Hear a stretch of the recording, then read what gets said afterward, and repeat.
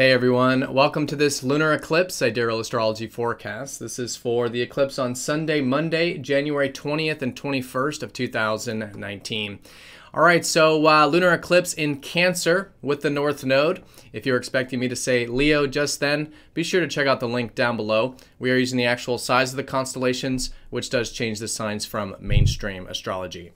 All right, so Lunar Eclipse time, much like a full moon energy, which is about doing a status check, maybe some awareness coming in at this time, and really good to do a bit of a shift and pivot along that life path, especially with the North Node. So with Cancer, this can be a status check with our roots. How have we been developing the past roughly year regarding our connection to our soul, to our feelings, to our bodies, to maybe the past, matters pertaining to home, family, these types of more intrinsic aspects of life now coming in for integration and doing a status check with. So with this awareness, great time to maybe do some shifting and pivoting for the next 6 months regarding our life journey of incorporating these protective and root-based connections to life.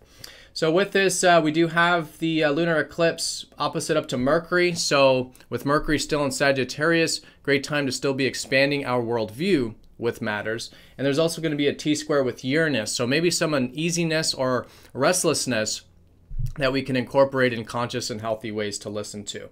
All right, so this, along with the sun shifting into Capricorn, we also have 4 major aspects here over this time period. So let's take a look at all of this here in more detail when we return.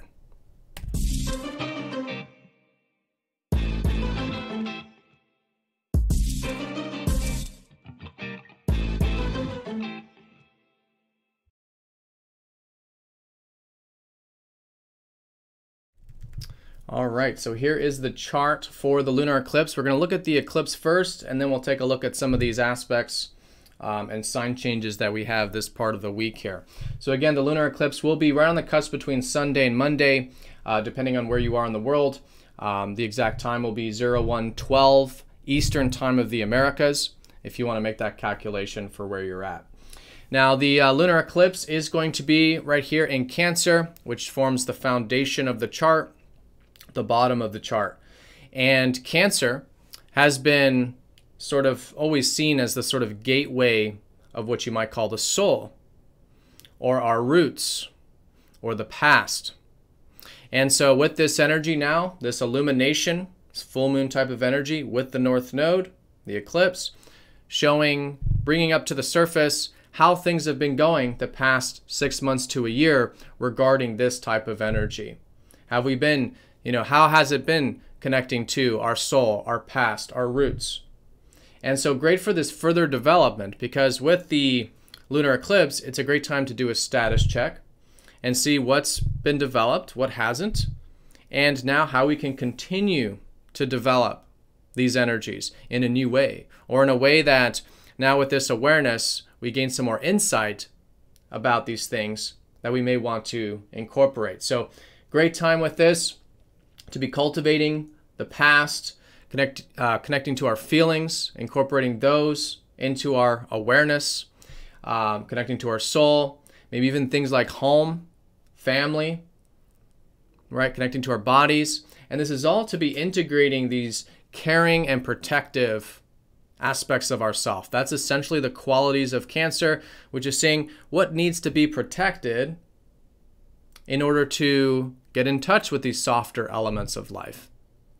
And so this can be protecting for ourselves, such as our private life, protective life, again, to connect in this way, or for others, protecting, caring for, nurturing others for the same purpose there. So really good time to, see how this energy has been developed and further develop it along the life journey. Now, just generally, this is all going to be in different areas for everyone. So down below, I am going to put a link to the yearly forecast, which goes into this in detail. And so do check that out for your particular sign. I'll also have a end notes on the screen at the end of the video for the yearly forecast, because it's going to be a different area for everyone. For some of you, it might be relationships, others career. So it changes a little bit. But collectively, it is about this Cancer energy. So really good to be incorporating this and just seeing how there might be a shift to our life path direction just in general. and where we may want to put some more energy into the next 6 months involving whatever comes to the surface. And again, it's also a harvest time. Anything you've been cultivating in this kind of realm for the past 6 months to a year, this is also a high point in a cultivation of those energies as well. All right, so that's the lunar eclipse, like the moon side of it. Now, in terms of the opposition, because we're always dealing with oppositions with full moons and lunar eclipses, we do have the sun shifting into Capricorn, which is the counterbalance to Cancer. So while it is a great time for connecting to these intrinsic aspects of life, the sun shifting into Capricorn is a reminder that what helps balance all of this softer and protective and roots energy in life is about focusing on what requires responsibility. And so for about the next month, with the sun shifting into Capricorn, great time for developing our responsibilities, cultivating our responsible side, things that require persistence, our patient side, things that require perseverance, and also the long-term perspective, right? How things can be slowly and steadily built. So shift of focus here we'll start to notice as we come into the new week, and for the next month, really good to cultivate that energy. And again, it's more of that cold, detached, productive, disciplined, patient energy of Capricorn that helps balance out a lot more of the intrinsic, softer, emotional, feeling-based energies of Cancer. So really good to be incorporating both of these aspects of the self. Now, speaking of oppositions, we do also have Mercury opposite in this lunar eclipse going over the south node. It's one of the aspects we have going into Tuesday. And so while this is taking place, I think it's still a really good time to be focused on the larger perspective of things. What inspires us? In fact, this is where this whole lunar cycle started 2 weeks ago, was sort of these new shifts to our perspective, and maybe even new found senses of inspiration or of possibilities and potentials. So still really good to maintain those larger perspectives on the bigger picture in terms of what are our ideals, what inspires us, what gives us that spirit for life, and furthering developing those things. Now, with that being said, with Mercury over the south node, there's still likely some releasing taking place, in the sense that there might be some belief systems we're still letting go of. And that's fine. It's part of this sort of eclipse cycle. So with Mercury, though, it can be particularly our thought patterns. So a really good time, Monday, Tuesday in particular, being aware of if there are any thought patterns, ideas, perspectives that are just no longer serving or no longer useful, and just that awareness of them will just naturally want to release them, or they'll just naturally be released. There's really nothing to do with the south node, as much as it just kind of happens automatically or unconsciously, but we do want to be aware of it so that that helps facilitate the process there. All right, so that's the opposition up to Mercury. Now there is a T-square with this lunar eclipse, and it's involving Uranus. And so this has been an energy we were already feeling a bit over the weekend. And this could be maybe a bit of uneasiness, restlessness, wanting some change, could be a little bit impulsive, and kind of wanting these things immediately, usually collectively, wanting change immediately, maybe some freedom, or to cultivate our future ideals, like now, kind of a thing. Or maybe it's just a bit of nervous energy. So however you're feeling this, it's really good to be aware of this side of yourself that does want freedom and change, because that's likely a connection to your true self there, in terms of you do want to be listening to your excitement and these future ideals and following them, but with that extra attention, because with the square, it's just requiring some integration with that higher aspect of the self and the ego, that the ego may be wanting these things now, or just not able to work with such a high frequency energy. And so we do want to take it nice and slow, incorporate it steadily with conscious awareness. Yes, how can we create freedom, change, and cultivation of these ideals?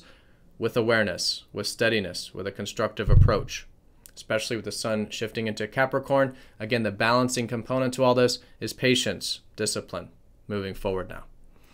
All right, everyone, so that is the lunar eclipse in a nutshell. Now, in terms of the aspects, there's been a lot going on astrologically since last weekend and coming into this new week. Now, the two aspects we have here, Sunday and Monday, are going to be Mars squaring up to Saturn and Venus squaring up to Neptune. Now, I did talk on this in the on the weekend video, so if you haven't yet seen that, do check that out.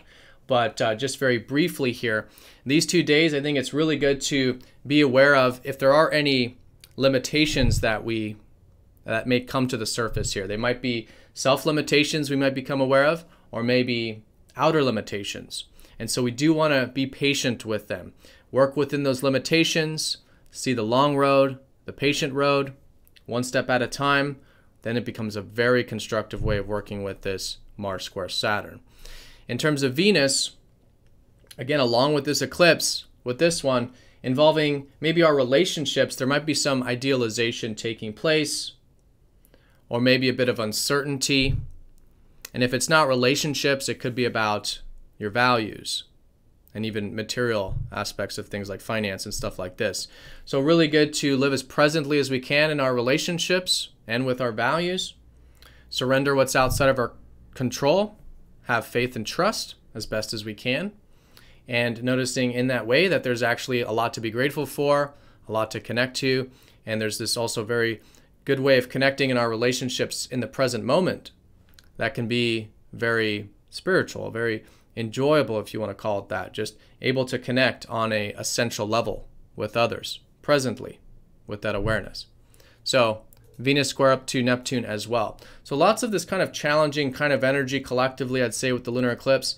So just a good time generally to, again, do this status check, see what comes up, and through awareness, incorporating some of these things in conscious and healthy ways. That's really the way of incorporating squares and any type of, like, again, natural impulses towards imbalance, which can sometimes be the case with these types of aspects.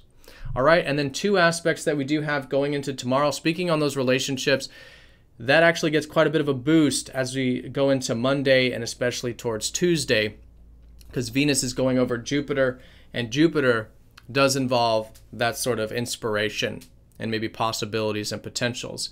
Now, this conjunction is in a fucus, so it still might be about healing. I think we're going to be valuing deeper connections, as we've likely have been, but maybe valuing healing, deeper connection to life. And so with this conjunction, there might just be a bit of awareness about this stuff and just a bit of an easier energy to work with in terms of connecting to others in life in a deeper way. And maybe even some opportunities to do that. Again, maybe discussing philosophies, higher perspectives, maybe adventurousness, all of this very supportive in the relationship and also in the value sector with this conjunction. All right, and then we talked about that Mercury over the South Node. So that is the 2 days in a nutshell. Of course, the most important thing is this lunar eclipse in Cancer. Great time to do a status check to see what comes up, and then shifting and pivoting along the life journey based on what insights do come up during this. And there likely will be. So great time to be listening while incorporating, while moving things forward. You know, this is the heightened part of the cycle. So energies are high and it is about implementation. So with this, it is about the awareness of what you might call the gateway to our soul. So connecting to our soul, our body, our roots, the past, reflective nature. How have these things been going the past 6 months to a year? How can we further develop them? How has our caring and protective side for ourselves and others been going? And how we can continue to, create that security for ourselves and others. All right, all while being aware of that side of ourselves that wants to break free, maybe make some changes, wants freedom, incorporating that in healthy, conscious ways, as well as maintaining that higher perspective of what inspires us, and then shifting into the next month, how we can maintain and further develop our discipline and responsible side. All right, so everyone have an awesome lunar eclipse. Thank you for watching, and I will see you all next time for the daily forecast. Take care.